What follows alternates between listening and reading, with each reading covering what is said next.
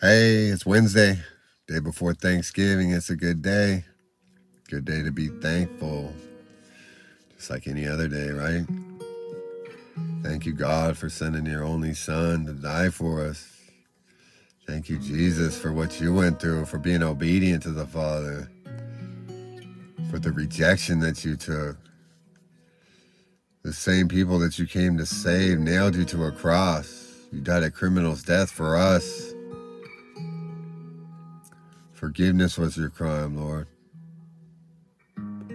We're thankful. We're thankful for the Holy Spirit. We're thankful for you, Holy Spirit, for your presence here right now. Thank you for guiding us into good things. Thank you for your comfort. Thank you for everything. We love you, Holy Spirit. So yeah, I just got back from that day before Thanksgiving grocery shopping. I don't usually like that very much, but I do like getting out amongst the people, looking for people to talk to and stuff. Usually if we're walking with the Lord, he'll lead us into something if we're concentrated on what he wants. Not just wandering around with our head in the clouds, but like actually intention to do something good. Something good usually comes. The hard part's staying concentrated like that. But yeah, he usually leads me into something good every time we go out. But today I seen this guy, I was at Costco and I seen this guy that I was in prison with in 2016. Came up and gave him a little half hug. Hey, how's it going, man? I said I've been sober for 2.5 years, and he said really cool. He said I got 4 now, and I'm like, oh, that's awesome, bro. I said, yeah, I've been walking with the Lord, and it's been amazing. He's so good. I didn't know what kind of response I was going to get, but I got a good one. He's like, yeah, glory to God. Yeah, what would we do without him, this and that? And we talked for about a half hour. Blocking the aisle, kept having to move from people walking through, but got to pray with them right there, and yeah, it was good. We exchanged numbers, and he's like, man, you made my day, and he was happy, I was happy. We split ways finally, and then a little bit later after that, I was putting the groceries away in the car, and this lady came out of the woods right there by where we were parked. She didn't look like she was on drugs or anything. She looked pretty normal, but she needed help. She wanted money, course, but anyway, but I said, hey, can I pray with you? And she goes, yeah. And then right after she said that, she just started crying. So I went and gave her a hug and held on to her and prayed with her, and it was good. She was mad at God, and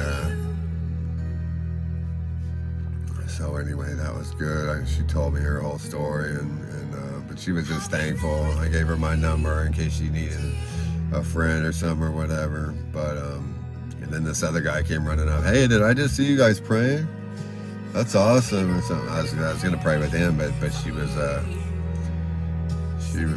was still talking, and my mom was waiting in the car ready to go. So I was just like, you guys can finish off this conversation here. I gotta go. But yeah, it's good. It was a good grocery shopping trip. So, but yeah, I just wanted to share that. But earlier, the Lord's been cutting some things out of my life here lately that I don't like, and it's been kind of rough to give those things up. It's just like, Lord, come on, and. Today I was thinking about one of those,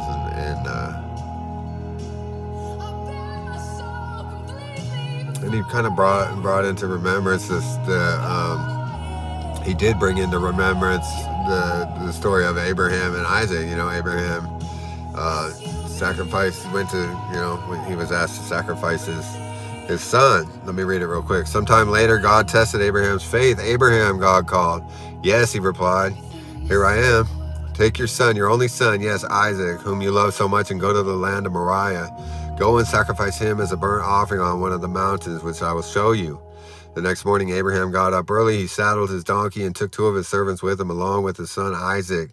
Then he chopped wood for a fire for a burnt offering and set out for the place God had told him about. On the 3rd day of their journey, Abraham looked up and saw the place in the distance. Stay here with the donkey, Abraham told the servants. The boy and I will travel a little bit farther.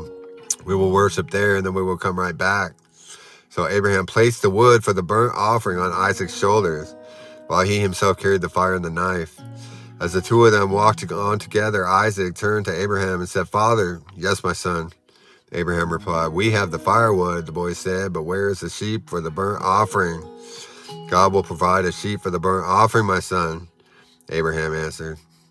And they both walked on together. When they arrived at the place where God had told him to go, Abraham built an altar and arranged the wood on it.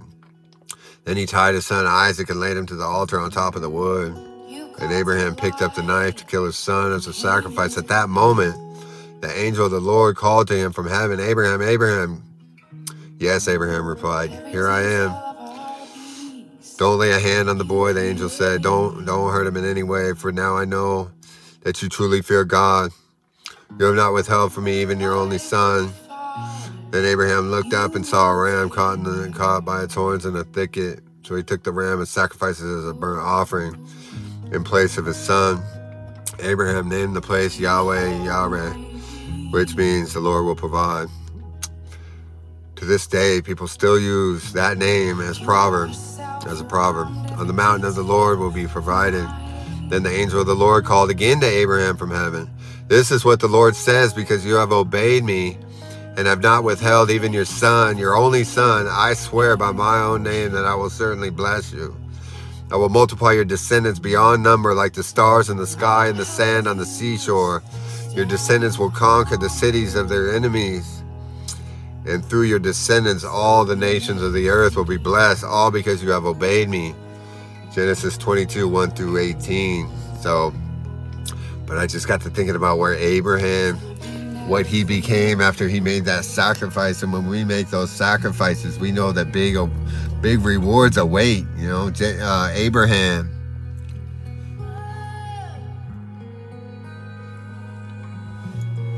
you know, he received fame and divine protection. He was rich with livestock and silver and gold. His rewards were both physical and spiritual. God said, "I will make nations of you, and kings shall come from you." So, but yeah, that's, you know, we know him as like the most faithful guy in the Bible. You know, when we think of great people of faith, is him. You know, and he's known as the father of faith. And God's spiritual promise to Abraham was the coming of Jesus Christ.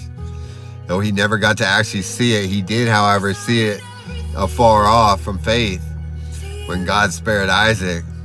And Jesus said, "Abraham saw my day and was glad." That's John 8:56. So now we have, through faith in Christ, we receive the promises too. We're the descendants, the spiritual descendants of Abraham.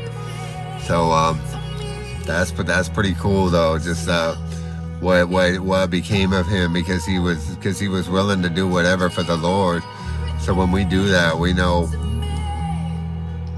especially when it's something big, we know something big is coming in return for that sacrifice, for that obedience. So anyway, so if you're ever having to give anything up, just think about the reward that's going to come. You know, that's it feels good to do that when you give up something that you want, you know, and you say, "Okay, well, whatever, Lord, this ain't my son, but this is this is important to me."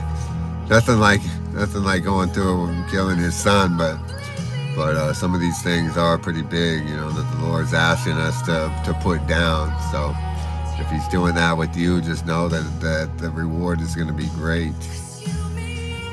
Not just in heaven, but in this life as well. So thank you, Lord, for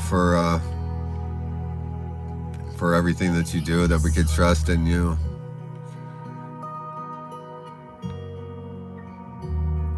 And a lot of times he wants us to put things down because he's got something better.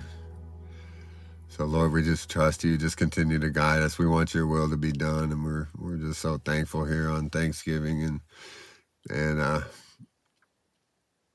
just bless my friends right here in Jesus' name. All right, y'all. Bye.